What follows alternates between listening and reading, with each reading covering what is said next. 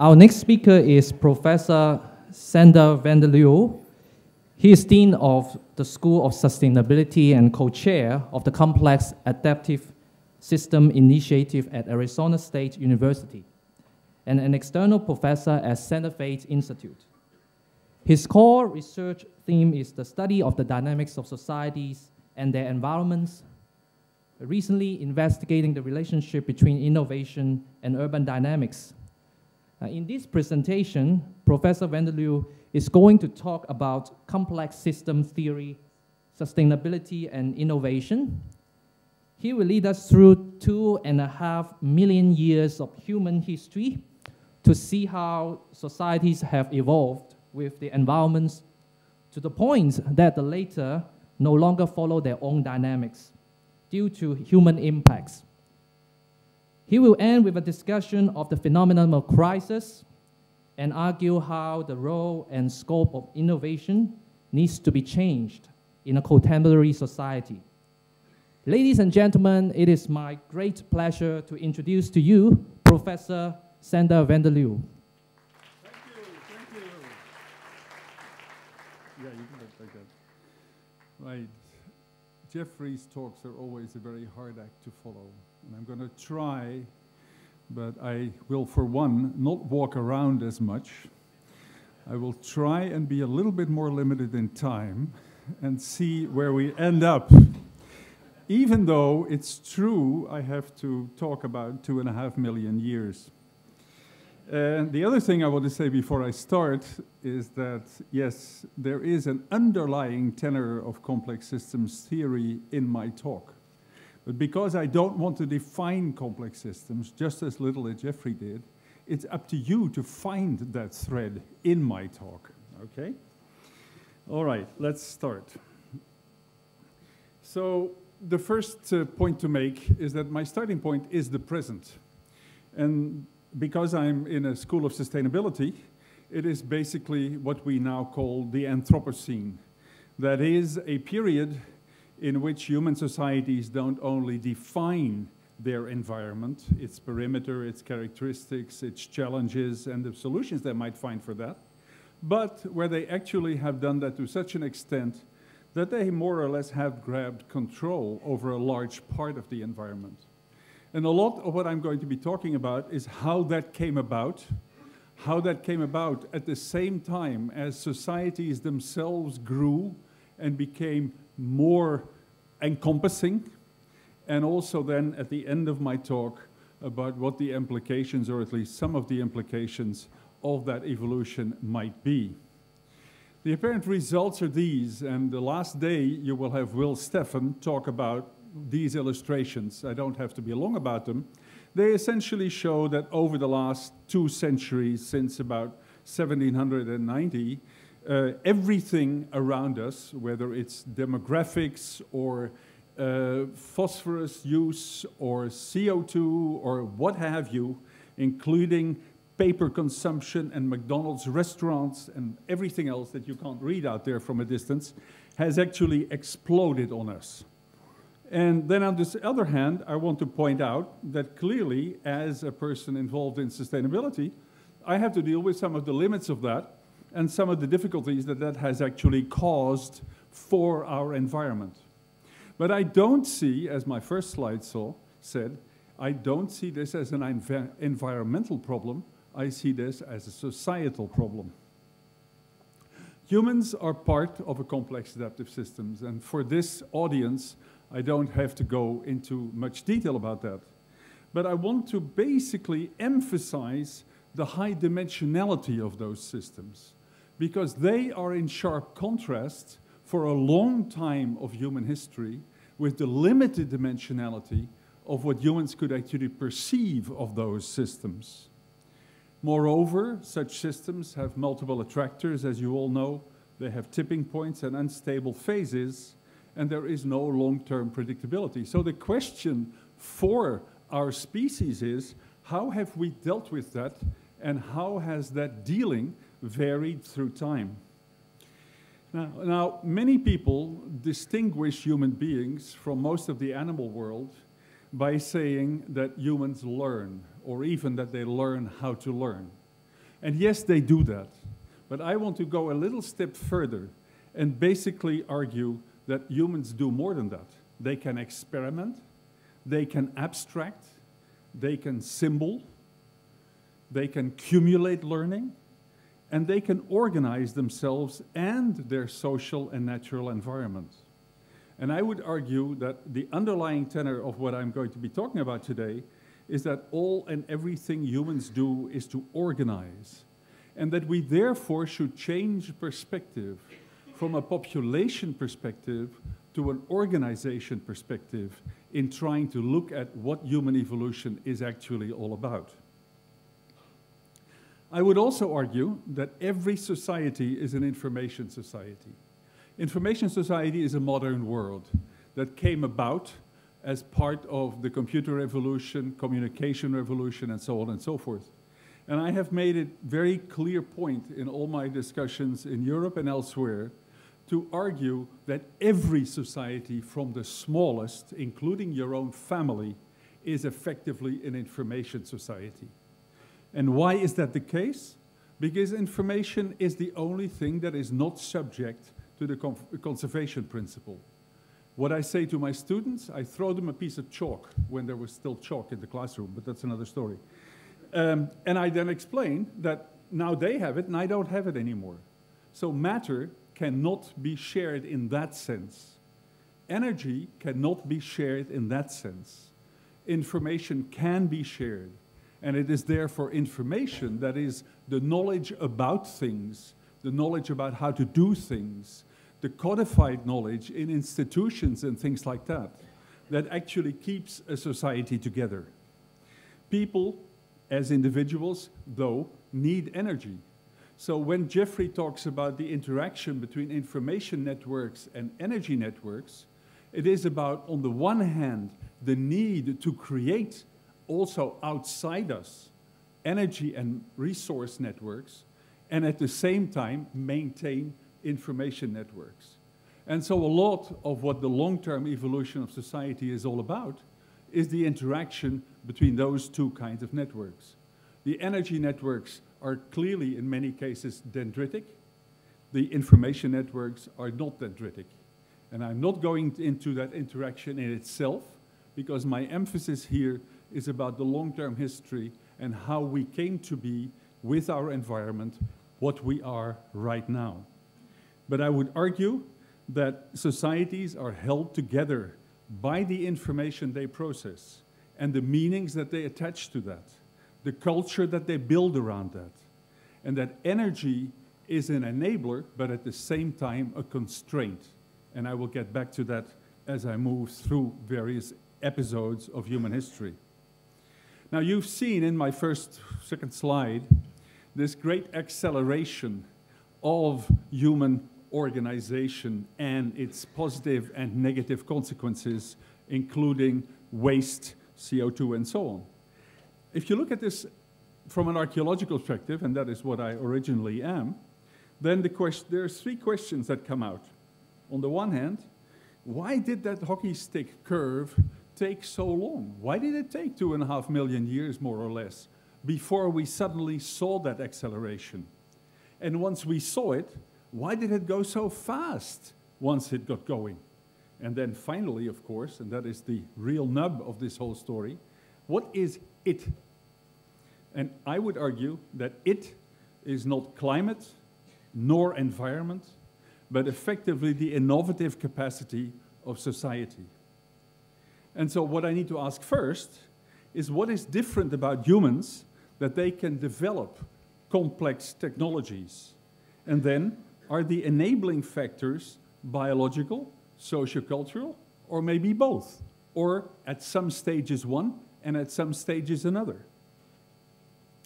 Now let's look over this very long-term time, and I'm here only looking on this graph at the last 450,000 years. But this pattern that you see here stretches much longer, and we could argue that until about 10,000 years ago, there has been an incredible variability, very dramatic variability in climate, in environment on Earth.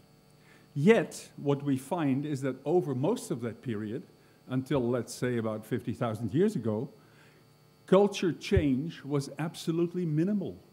People walked around in small groups all over the earth, and we have lots of data about that, but it is more or less the same mode of life for that whole long period. And so we need to ask why that might be so.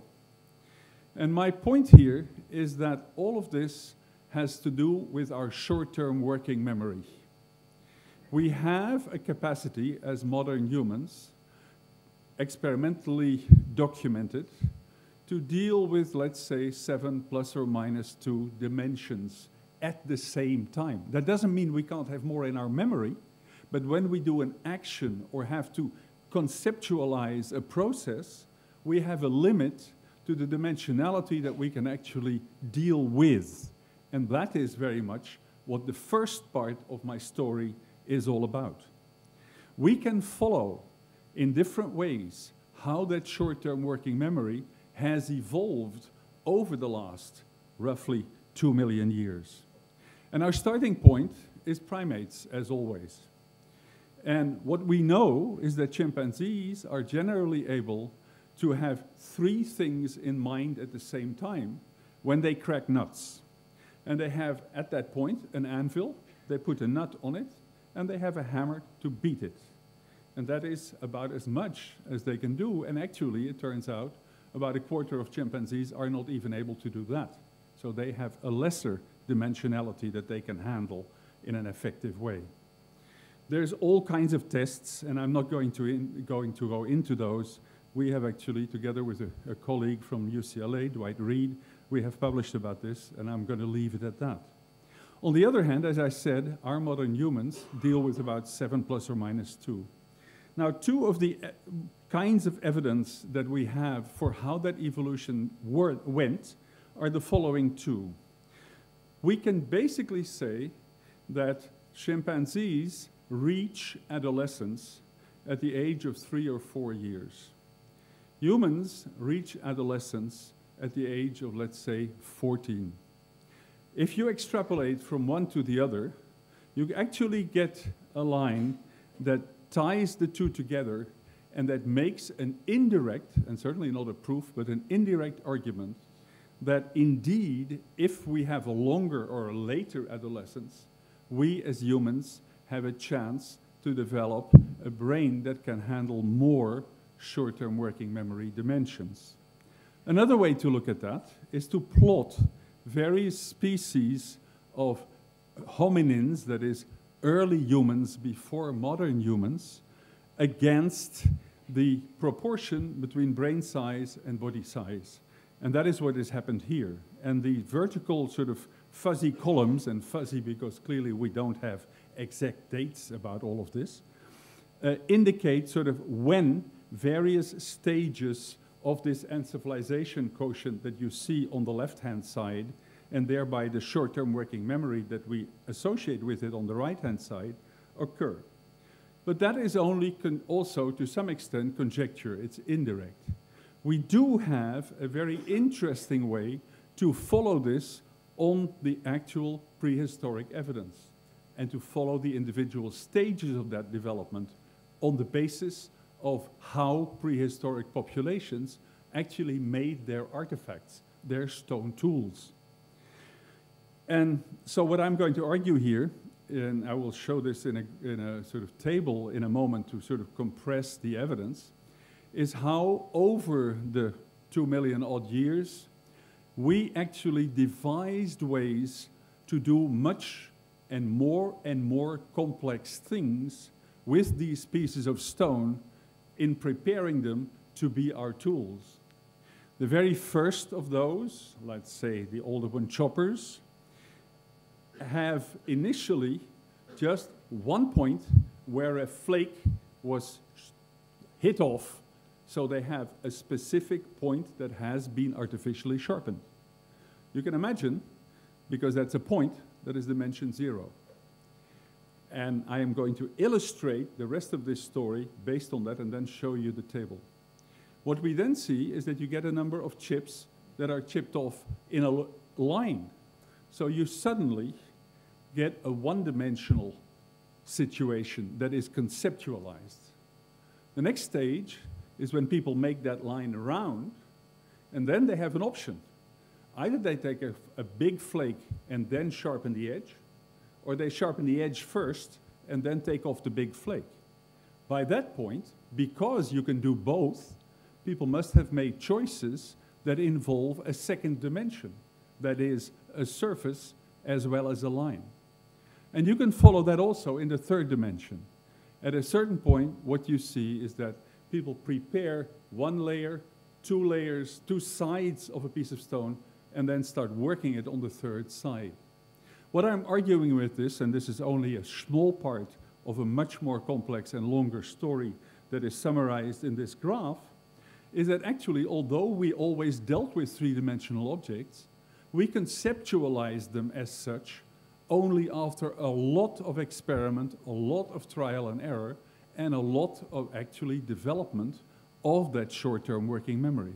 Now, what I've done here, and this is again a table that is difficult to read, but in the first column is the sort of conceptual stage, that is the number of dimensions that are handleable. And then in the third column are actions. In the fourth column are what is new about each of those actions. And then when you go to the red column at the end towards the right, you actually see how those relate to the short-term working memory stages of human biological development. And then in the next column, you actually see the years, the age of the artifacts that we have that demonstrate these particular cognitive procedures that we have acquired as human beings, and then the last column, where we actually found them and what kind of artifacts they are. All of that, the details of that, we can discuss. They are not fundamental to my argument. All I'm saying is that it did take till about 50,000 years ago for us to develop a short-term working memory that could deal with 7 plus or minus 2 dimensions. This shows you some of the results. Top left are the very first choppers that we have. Bottom right are some of the very polished, very well-conceived objects where we have been able to use also multi-scalar approaches. Take off big pieces first, take off smaller pieces later. And you can see how little by little humans actually get control over shape. And that is an important part of why they develop these tools. Now, what kind of life went with that? And I want to emphasize two parts of that. On the one hand, that for much of that period, people harvested things from the environment. They did not intervene in the environment. They were basically reactive to what they found around themselves. They had a multi-resource strategy. They adapted to change by moving around. If you couldn't find your berries here anymore, you tried and found them somewhere else. And generally, they stayed below the environment's carrying capacity. One of the interesting data we have from Australia is that we can now, on the basis of the bones, actually notice when people underwent famine. And we see in Australia that people in the inland, where there was very little to eat, never had a famine. The only people who had famines were people in the rich environments. Because there it all seemed like everything would be fine forever. And then ultimately, the system crashed, and a lot of these people had 3 or 4 famines in their lifetime, which is much shorter than an actual lifetime. So, that mode of life, staying below the carrying capacity of the environment, always thinking about how can we use as little energy as possible, and doing this by moving around and so on and so forth, is the pattern that we have until about 50, maybe 35,000 years ago. You know, in my profession, 1,000 years is nothing, at least not when I talk about these things. And so forgive me if I sort of am not totally precise about that. Moreover, that changes almost by year with new excavations, new dating techniques, and so on and so forth. So what I'm actually concluding from this is that people lack the know-how to interact with their environment. That change and risk were at the order of the day, and they were simply accepted as such, because they couldn't do anything about it anyway. In some ways, people minimized change. For example, in an area like Epirus, which is very subject to earthquakes, they would actually settle in the areas where the earthquakes occurred, because that meant that regularly the earthquake would reset the environment to zero, and they could maintain the same way of life. The next stage of all of this is the first long stage, is when, let's say, 50,000, 35,000, that short-term working memory of 7 plus or minus 2 has been arrived at. From that moment, we don't see any changes till the present. Maybe for the future, that's another story, but not up to now. And nevertheless, from that moment on, we see a huge explosion in innovations. And so what I sort of concluded from that is that we have arrived at a time where there is no longer a biological constraint to create new tools for thought, but that there is a cultural constraint, that it takes time, it takes experimentation, it takes all kinds of ways of living to come up with new manipulations, mental manipulations, to actually deal with various developments. So, then the question is, are there from that moment on other constraints? And then that second question that I asked at the beginning, what are the consequences of that acceleration? So let's look very briefly at the kinds of operations, mental tools, not artifacts, that are available at around 35,000. For one, and this must have been available for a much longer time, there is a distinction possible between reality and conception. Humans, by that point, can categorize. That is, they can simultaneously work on differences and similarities. They can have, in their minds, feedback mechanisms, feed-forward mechanisms, and reversibility. That is, they can go from a result to a cause and then start with the cause and implement the result. So there are memory and control loops. There's a mental generation of events that can be inserted in operations. There are choices. And the choices are fundamental because they allow to substitute one action for another action. They can deal with all kinds of hierarchies, point, line, surface, volume, but also size hierarchies, hierarchies of control loops. They're able to actually distinguish between a whole and its parts and go from the parts to the whole and from the whole to the parts. That's what I mean under partonomy. And they can have sequences, and they can begin to anticipate at the very early stages of making a particular artifact. They already have in mind what is necessary at the end stage of making that artifact, so they anticipate on those kinds of necessities. These are some of the tools that then come up. What you can see is that they're much smaller, they're much finer, they have total control over the shape, in particular these Neolithic axes, because they move from taking big flakes off to smaller and smaller and smaller ones, up to the point that they actually, how do you say, they rub the surface to get a complete control over the surface. But what they also do is they go the other way around. Rather than only take off from an object, they actually compose objects, the composite tools, but also the fish trap and the basketry, which essentially are taking something that is linear and making it in a two-dimensional and potentially a three-dimensional object.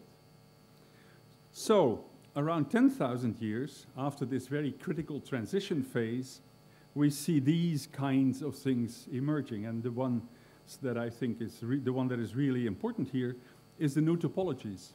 Suddenly, we don't only take off from a solid to create a smaller solid or multiple solids, we actually create solids around voids. We begin to be able to create houses, baskets, pots, and so we separate the concepts of surface and volume. And we get a tangled hierarchy of concepts. A surface that defines a volume is defined by another volume. So all these kinds of operations are then suddenly possible. Now let's look at the next stage, the third stage. And this is the Neolithic. This is the Holocene. And what you see on this graph, and this graph reads from right to left, I have to point out, is that the climate and the natural environment stabilizes. Now that is exactly the time when social evolution takes off. And very many things happen in a very short time. So again, we have asked this question, why is that contrary? There is no environmental driver clearly here. There must be another driver. And so what we then get is initially a very fundamentally different way of life, the village way of life. Now, however many people there are in those villages, and that is difficult, some people make a village into a city and vice versa and so on. I think what the important thing here is that people start investing in their environment. So they actually have a stake in their environment. So they move around a lot less because they spend a lot of effort creating a particular environment. So suddenly there is an interaction between society and its environment. We see a change in subsistence base. Cultivation and herding take over. There again, we have a long time perspective because we clear out the land, we seed, we wait till it grows up, and with herding, we actually wait even longer till we have a good herd. We have new technologies. We have a different social life, and that becomes more and more important because this is the beginning of the moment that social life and relying on each other and social problems actually emerge as a new set of problems that replace a lot of the environmental problems that were in existence until then. So we get a different perception of space and time, again, because we have invested in it and we are no longer mobile. So from harvesting the environment, we move to investing in the environment. We no longer meet challenges by mobility, by simply finding it somewhere else. But the interesting thing here, of course, is that that old system could have continued. Why didn't it? And I would argue that that is the evolution of our conceptual toolkit during the Pleistocene that actually made that change. And then for me, the question becomes, is the climate the driver or is the climate the enabler? These are just a couple of slides to show you the kinds of things. Up left, we have sort of a village, a Neolithic village. Up right, a reconstruction of a prehistoric plow, something like Stonehenge. And then, very interesting, a Neolithic statue. That actually represents, in 3 dimensions, a 3-dimensional phenomenon. If you go back 20,000 years ago, you have cave art, where people have taken 3-dimensional objects and represented them in 2 dimensions. A very interesting contrast, yes, just there. So how did all of this change the actual dynamics of the situation? We get a reciprocal relationship to the environment and to climate. Let me sort of get this out of the way so I can see time. Okay. So sedentary societies try to control the environmental risk. The system becomes more vulnerable to disturbances because it becomes more closely integrated. And the emphasis shifts from being reactive to problem solving. And that itself, because the system in which humans live is a highly dimensional one, brings people together to together solve those problems. Because an individual, with the limitations of the short-term working memory, cannot really do that. So the cost of all of that is growing societal and social complexity. The next stage is yet another complete revolution, which I have referred to, and it is that we begin to bootstrap a process between problem solving, creating the knowledge that comes from that, needing to increase the information processing capacity, which then allows us to cognize new problems, creates new knowledge, and so on and so forth. So we get a feedback loop that actually simultaneously increases the dimensionality with which a society can operate, the number of people that are involved in the society, and at the same time, the kinds of knowledge that is acquired. And so we see a number of major social transformations happening as a result of that.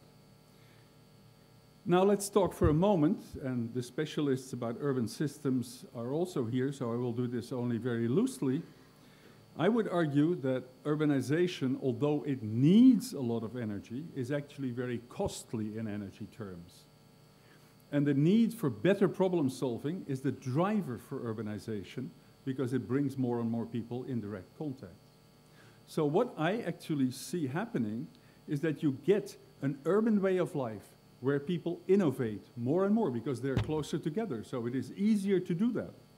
And in order to maintain that system, they send out from each city tentacles in the surrounding countryside that organize that countryside and the population around it. So what we ultimately have is a dynamic structure in which there is an outbound flow of organization and an inbound flow of energy to make all these people survive. And in order to maintain that system, the innovation becomes the absolutely essential part, and as soon as the information levels out, you can no longer make that system grow, and if you have that for too long, it actually dissipates. So a couple of images of cities and some of the things that go with it. Cities emerge always in networks. They are never single, and there is an explanation for that, but I won't go into that. What we see is counting. The second image at the top is a counting tablet from the pre-writing period. Writing. Write is the Hammurabi's column, which is the first law document that we have. And then down below, you can see an Egyptian clerk, so we also see the emergence of administration. Now, next stage, and I'm again jumping, I don't know how many, probably 3 or 4 millennia here, is to the imperial situation. Energy is ever more of a constraint, the more people you actually bring together. So ultimately, in order to be able to do that in a city like Rome or Beijing or any other large city, you actually need to bring these tentacles out to cross societies, languages, cultures, because you need all those resources from a wider and wider footprint. So the only way you can kick that off, because it demands organization, and that is a very good example in the Roman case, if there is around the dominant city or the empire that does that, some collected energy so that the empire is not dependent on solar energy alone, but can use collected energy to actually create the administration to hold all of that together. So the Roman Empire, as an example, grew on the back of centuries of what I would call leaked organization from the Greek world out into Europe and North Africa, and that enabled the empire to come together. So what you see at that particular point is a shift. We no longer deal with the power to do things, but we begin to see control. We see power over other people. That means we need formal institutions, like the military, the legal people. We need different roles. And we move slowly from conflict resolution to resource and people management. That is symbolized in the material world, for example, by roads and communication. Now, what I would argue is that an empire like that, but also a city earlier on, is actually a flow structure. Energy and matter are gathered to meet human needs, and that organizes the environment so it dissipates chaos. Societies are such flow structures that exchange information for resources. And the channels emerge through the recursive interaction between people. That is, people need to be aligned. People need to want to do things that are compatible. Otherwise, you can never bring a structure like that.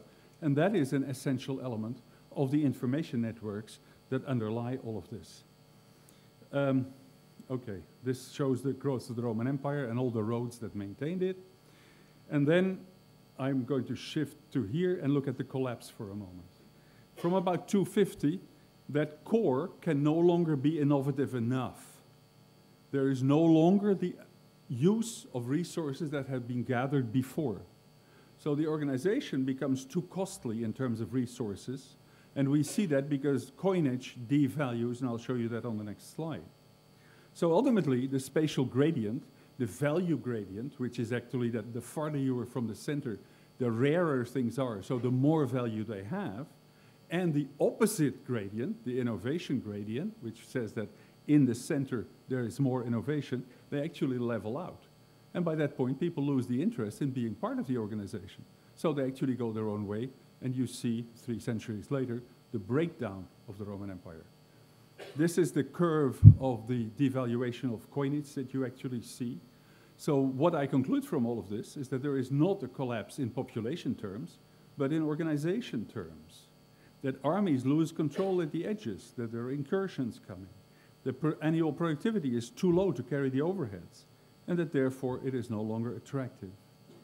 Now, in the next 4 slides, and I have to go through these very, very fast to sort of stay within my time, I have done a similar study, which I published on the trajectory of Europe in particular, between about 1000 and 1800. And the measures that I've used here are relative population increases and demographics, the total surface of individual political units, the extent of trade, the density and extent of transport and communication systems, roads and things like that, the wealth gradient as a proxy of innovation and value gradients, and innovativeness. Now I'm going to go again very fast. From 700 to about 1000, all of the organization that you saw in Rome disappears. So very high entropy, very low alignedness, very limited extent of the flow structures, only villages or even smaller than that. From about 1000 to 1200, you begin to see competition between these local units. And after, little by little, they create a hierarchy, a feudal hierarchy, and that begins to actually create a larger system that is more or less integrated. You get other kinds of cities, you get the Renaissance, when suddenly these links between the North and the South work, after the Black Death, with large population shifts, increased urban aggregation and wealth, and so on and so forth.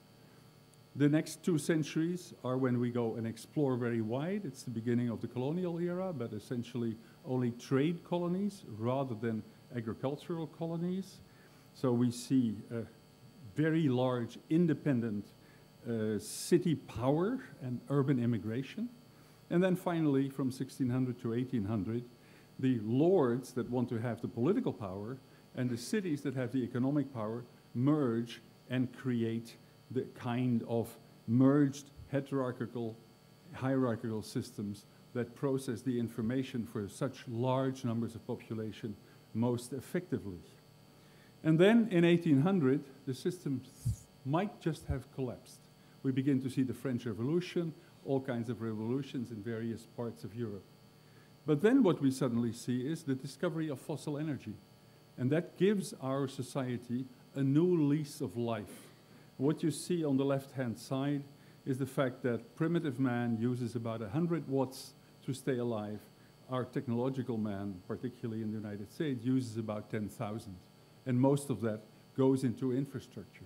But the invention of fossil energy suddenly liberates innovation in every which way.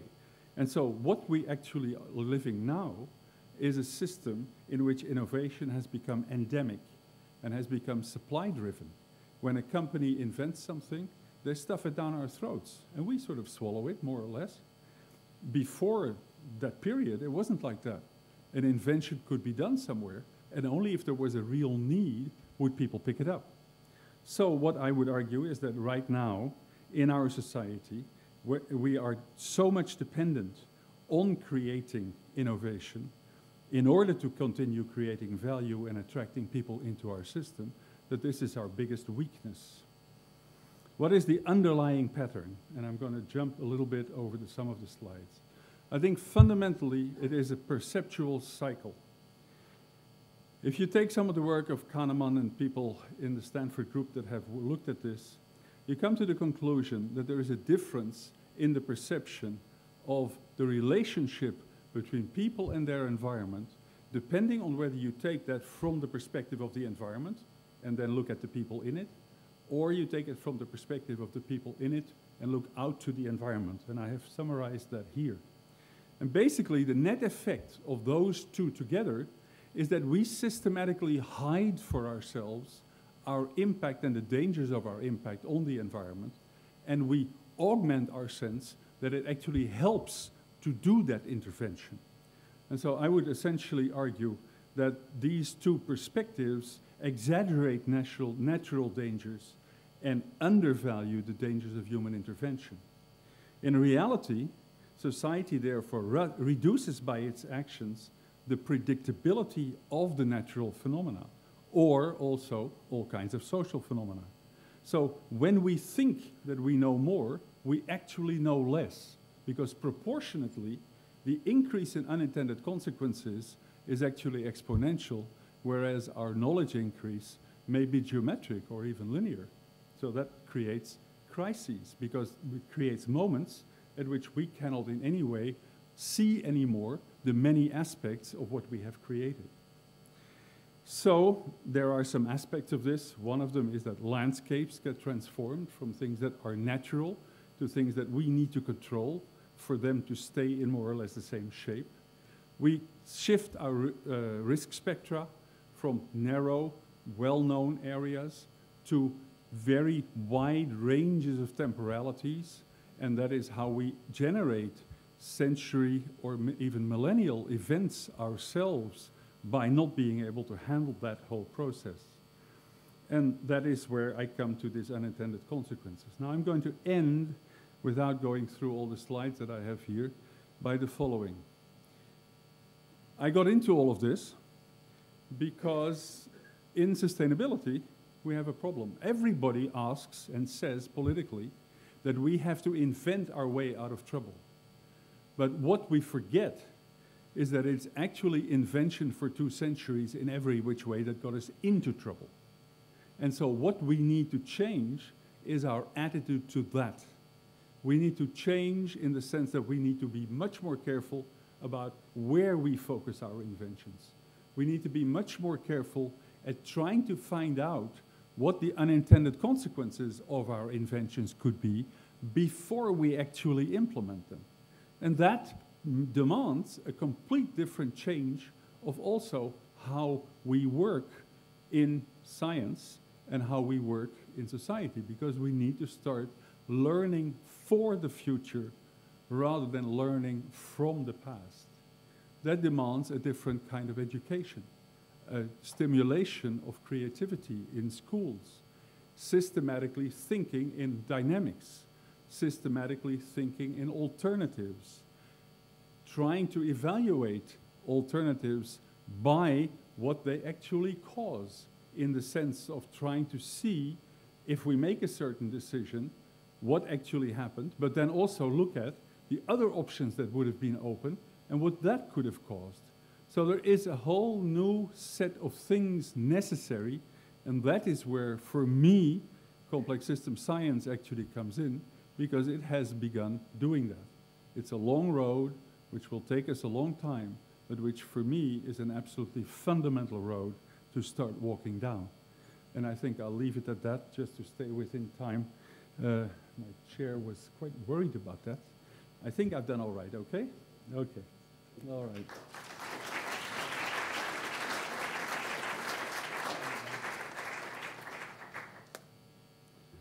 Okay, over to you. Thank you very much, Professor van der Leeuw, for the interesting presentation. So now I think we have plenty of time to take questions. If there are any. If not, you have a long lunch.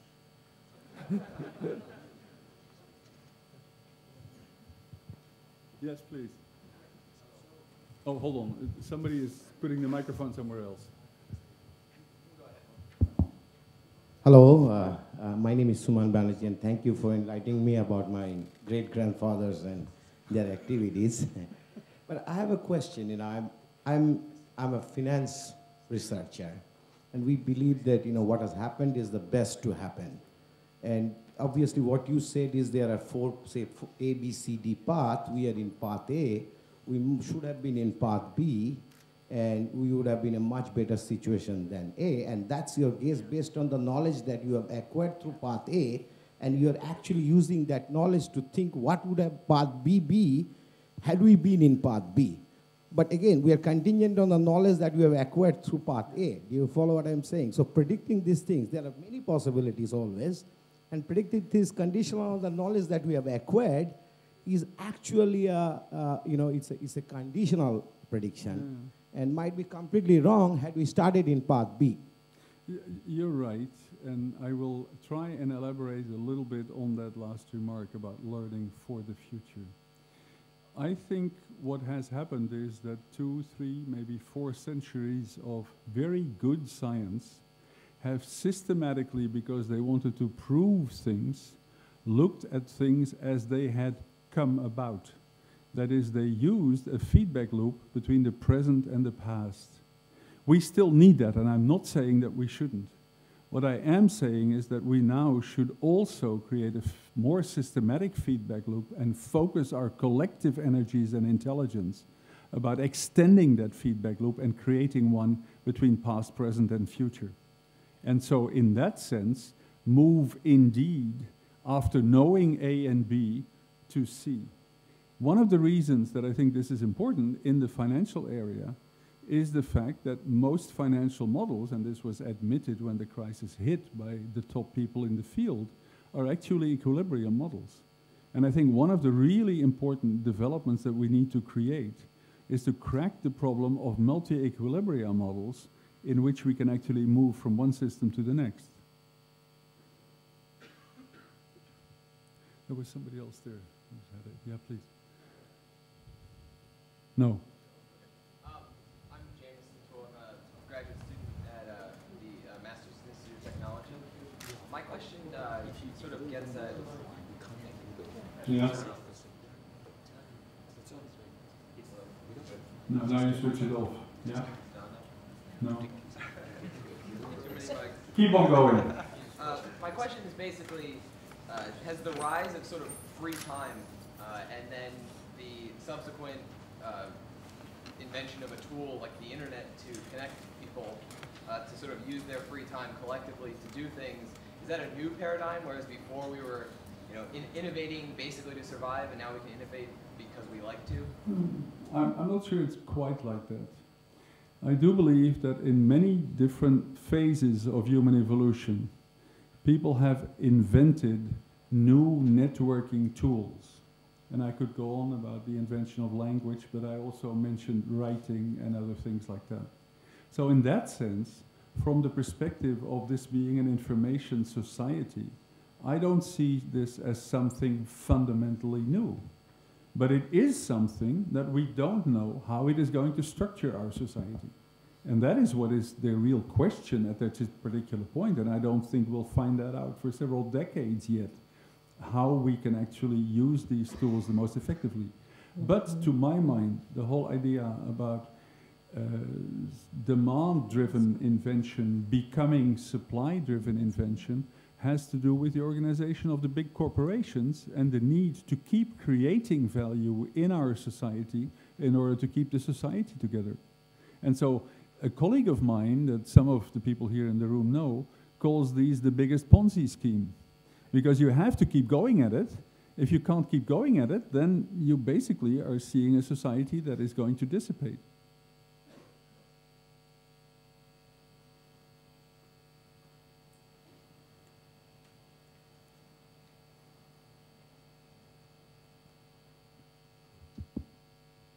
In one of the early slides, you said about the information society. Now, it's no doubt that information and connectivity is forever in the increase. Yeah.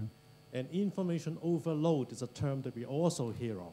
Is there a limit to it? Is it going to be a problem? I guess it's not a problem yet, but could it be a problem? I think there have in the past been limits, depending on the actual means of communication available. Moments when noise overcame signal. And I would argue that, for example, as you grow a group, you need so many more communications to keep that group aligned that you need to find ways to actually create other channels or more efficient channels that are actually able to handle that evolution. The example that I would give is that I would personally argue that language has worked that way. That as the societies have become larger and more complex, language has had to define concepts more narrowly and more precisely to avoid the kinds of conflicts that would come about through fuzziness. And so I would argue that when you look at an etymology of a language and you map that through time, you actually see a huge growth in the number of categories that split off from original concepts. Just like in technology, once you have an electric signal that can carry a message, you end up with televisions, mobile phones, and everything else. So I do believe that there are indeed constraints, but that every time society has tried to find ways to overcome those constraints. And I would argue that the web and all of that is another one of those examples.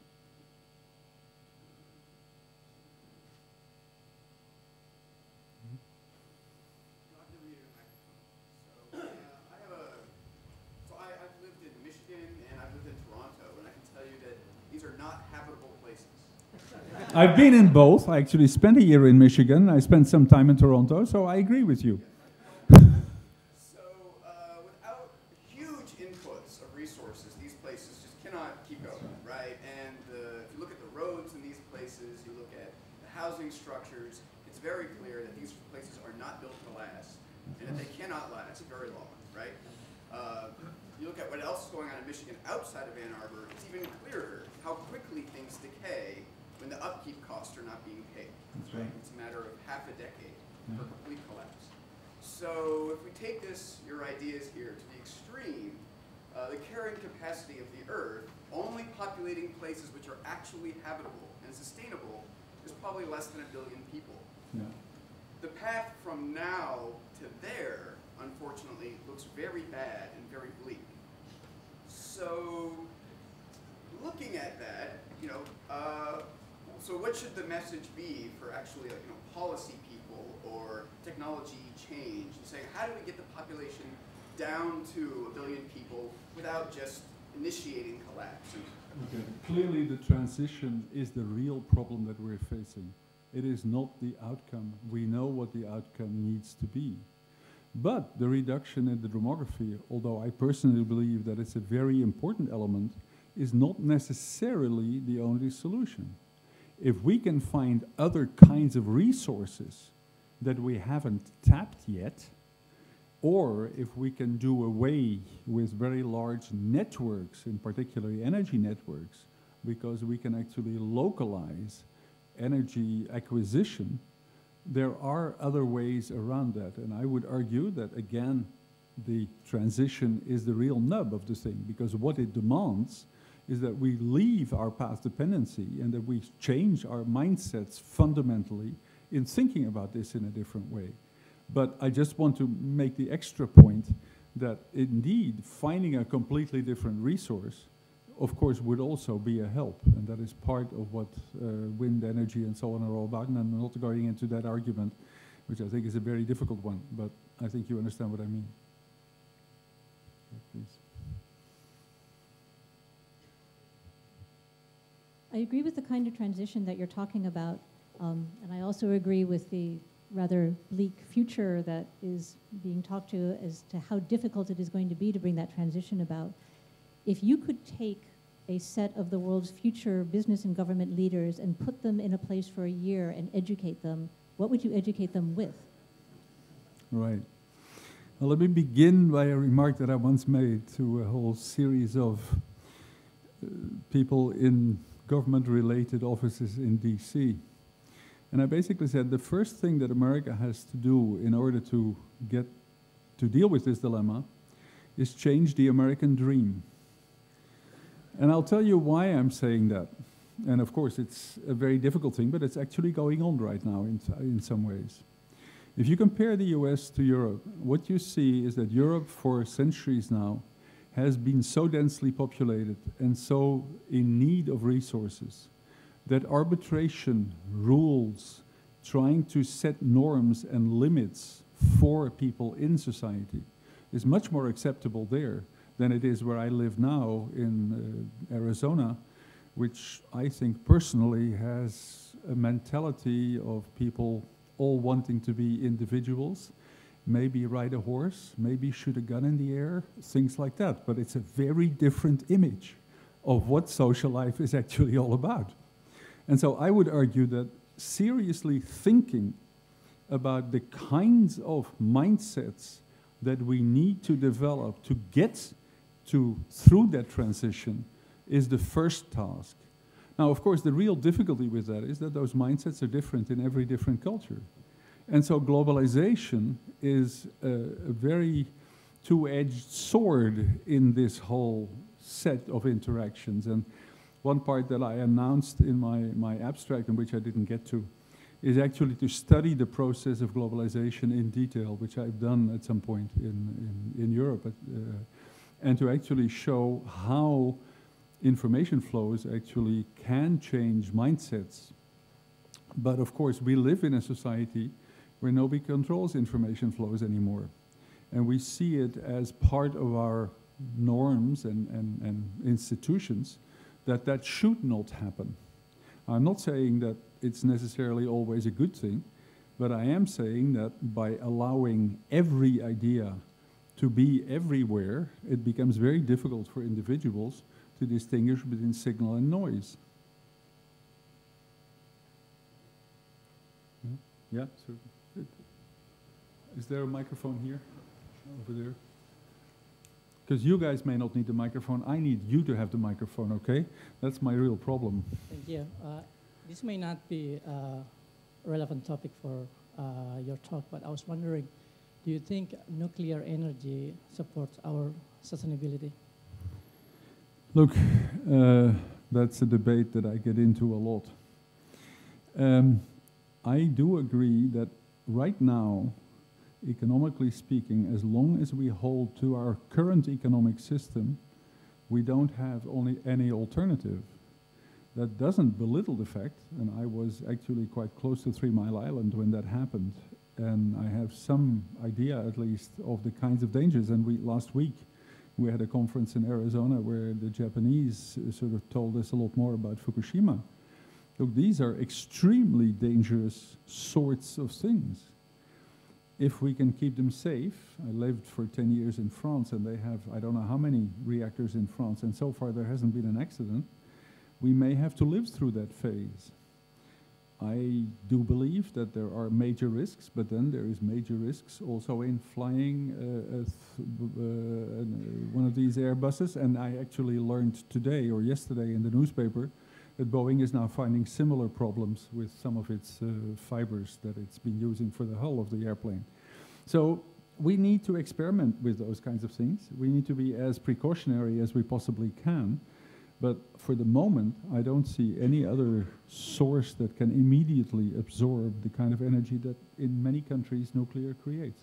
I live in a town, by the way, that has the largest nuclear reactor of all the United States next to it.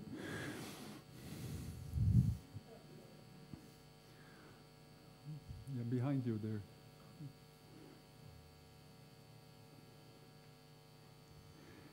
I understand that one of the fundamental things you're saying is that we need systemic thinking. Yeah. Now, when you talk about systemic thinking, the question that arises is that given our political structures, given the way we are organized today, specific economies around the globe, are those structures compatible with having doing this kind of fundamental systemic thinking? Well, you guys all ask the easy questions, don't you? Anyway, I'll give you again just a totally sort of personal opinion. I think every society has the structure it wants and that it has created.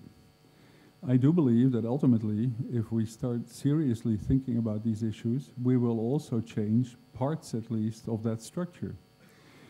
One of the questions that I think is a difference between the US and Europe that I referred to earlier is the extent to which you maximize or where you optimize. If you keep maximizing, ultimately you get more dangers, you get more risks. If you actually do a bit less of that and don't try and make it all go completely over the top, you may end up with a somewhat sort of easier structure. Now, I'm not saying that that is easy. It's clearly that we have for so long been path dependent in a particular direction that, as, I don't know, one of the early astronomers said, yeah, you can get the Earth out of its orbit, but you need a fixed point to leverage against it. And we don't have that in our societies. And I think that is one of the biggest problems that we actually encounter. We have to create that fixed point against which we can leverage. And so that then gets me at least to think about, well, ethics, norms, what kind of society do we actually want?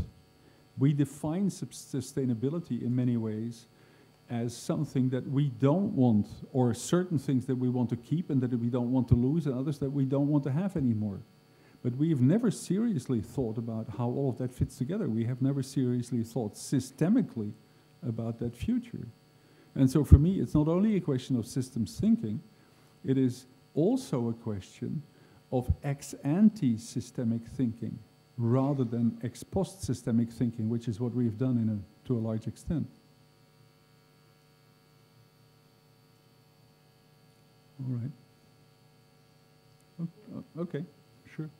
As long as you have time, you have to follow that. Okay. Thank you. Okay. Okay. Basically, from your talk, I have this impression. It's like at the beginning, people are not really living together. Then they have some problem. They live together to solve this problem, and which generates new problems. So they need even more people to solve these new problems, and even the city become even bigger and bigger, and until we reach the point that the too big city itself become a problem. So now it's the time to change the mindset. Now, I largely agree to that, but I have a question in mind. Is like, okay, when we are thinking about the future, we human beings just like we don't really think for society. I mean, okay, this conference may be a bit special. No, but usually we think for individual, like all the living creature, we try to pass on our genes and so on. So for the individual, maximize something is probably the same thing as the optimize. Then for the society, it's different. So how do you foresee the possibility of there's a huge literature about this particular problem, and it is called the common pool resource problem. And it was launched, I think, in the 50s or early 60s, when people start noticing that the collective good is very often not the same as the individual good. And I think that is what you're referring to. And I agree that that is a fundamental problem. On the other hand, if you look at it from the sort of long-term archaeological perspective that I do, I would argue that early societies, and even now in the modern world, societies that have been isolated for a long time, are actually much more attuned to thinking about each other and about the common good than we are in our societies. And I'll give you a real-life example of my own life. I spent some time, because my wife was doing research there, in the highlands of Papua New Guinea. And so I was with tribes there. And one of the things that strikes you immensely is how these people in everyday life pay attention to all the people around them. And I'll give you an example. We had just arrived there for 3 or 4 days when a little airplane landed and brought a French anthropologist who wanted to do some research there. And this man probably weighed about 150 or 170 kilos. So in this very accidented terrain, he had a lot of trouble up and down the mountains. Every time that one of the Papuas heard his breath go too fast, they would stop and they would point out something in the landscape simply to give this man time to catch his breath again. That's the kind of thing that we don't do very often anymore, in which I think it's helpful if societies think like that. And that goes back to the sort of early societies that I'm talking about. If you live in a group for a long time with 25, 35 people, you know everybody inside out. You have many channels of communication, eye contact, body language, what have you. All of those have become impoverished, and we have replaced them by electronic means or other means that actually have a narrower bandwidth of signal communication between individuals. And I think that is part of the fragmentation that we see in our society. Yeah? Yeah, actually there's another question that has been in my mind for quite a while. It's like, we have been talking about sustainability, but basically from, I'm working in the networking area, so from a network point of view, we know how to measure the robustness, we know how to measure the fault tolerance, but how to measure this sustainability? I mean, is it like the system will basically keep largely unchanged for a long time, then that's sustainable? It's like it can be, I don't know, in whichever way, keep from, be separated into small pieces or so on. All the way I'm wondering, what's the definition of sustainability? You're right, and sustainability is clearly what everybody makes for it, but one of the areas there is that you have to make the decisions of what you want against what you don't want. But I want to get to what you're saying in a slightly different way.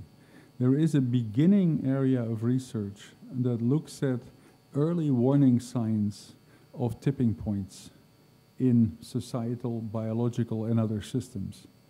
This is completely new. It's not something that we know a lot about yet, but it's another one of those domains that, as part of this whole complex systems change in our perspective, we can and must start exploring, because that is the kind of thing that we're going to need to better understand this phenomenon. And I'm not saying that that necessarily has to be done from a network perspective, although probably a network perspective is also useful there. But I think there are other ones as well. Yeah, all the way out there. Out there. Oh, that's all right. The Jeff was talking about the socio-economic entropy. Yeah. System to go into this direction. Now, please do use the microphone. I really have a problem hearing you, and it's my problem, not yours.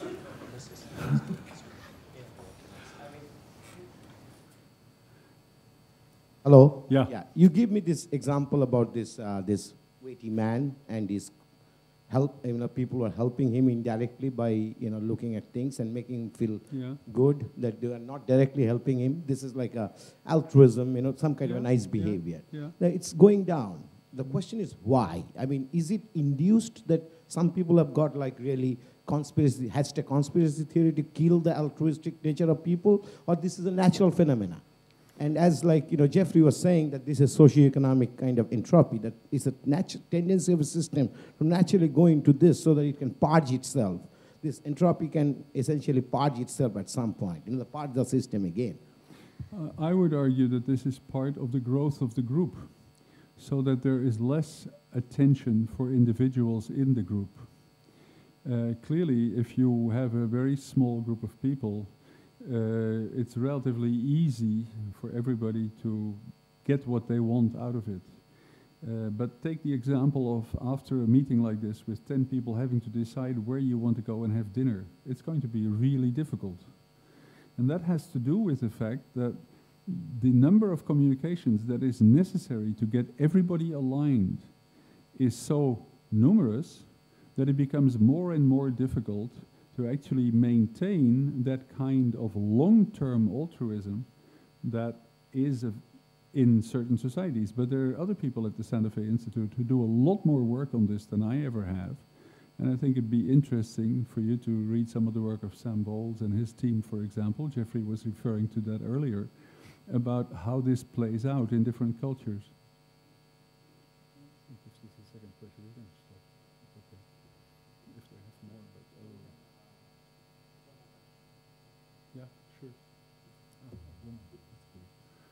A woman, that's good. We don't see very many women here. I have a question. Please. About the kind of equilibrium point, a fixed point for our society to live Yeah. in. How can you prove or conjecture that that fixed point exists? I don't think you can. That was exactly what I was trying to say. But then we are just trying to find a fixed point, which we never exists. Then well, we may want to construct one. That is why I was talking about ethics. construct. Why I'm talking about thinking much more about what kind of nature do we want? What kind of society do we want? We don't define that. That is one of the reasons it's so difficult to define sustainability, because we don't know what we want. And so that is another part of this debate that needs to be had, in my mind.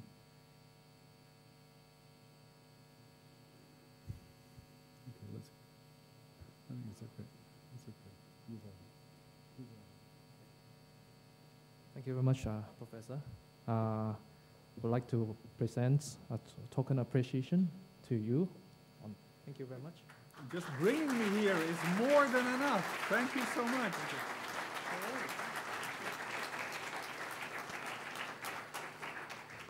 I think this concludes our this session.